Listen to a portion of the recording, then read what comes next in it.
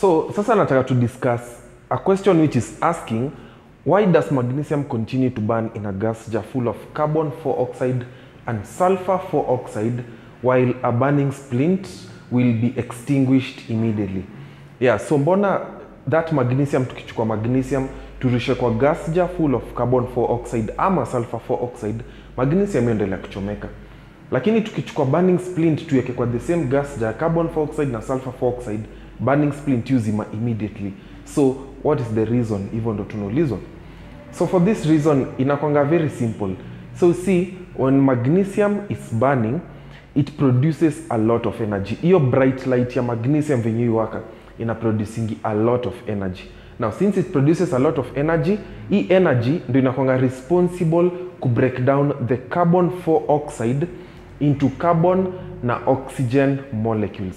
Now after magnesium isha break down the carbon 4 oxide to carbon and oxygen molecules, now magnesium sasa in turn sasa hapo ndio inatumianga oxygen inaendelea na combustion. So the same thing inafanyikanga kwa sulfur dioxide ambayo ni SO2. So what happens kwa sulfur dioxide pia ni the same thing. So magnesium ina breaking the bond between sulfur and oxygen into sulfur na oxygen, and then it in turn uses hiyo oxygen imekuwa broken off kuendelea na combustion.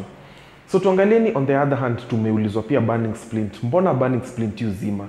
So the reason why burning splint uzima ni kwa sababu burning splint venye inachomeka haiproducingi that much energy. So since it does not produce that much energy, the energy ya burning splint inakwanga very low to break down the carbon 4 oxide to carbon and oxygen and sulfur 4 oxide to sulfur na oxygen. So since your energy inakwanga low, haita break down hizo molecules.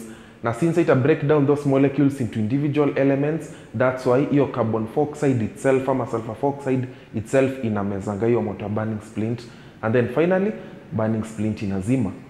So that's the answer. So ukiulizwa the answer to this, tutasema the reason why magnesium continues burning is because during combustion of magnesium it produces a lot of energy, whereby this energy breaks down the carbon 4 oxide to carbon and oxygen, and then it in turn uses the oxygen to continue combustion.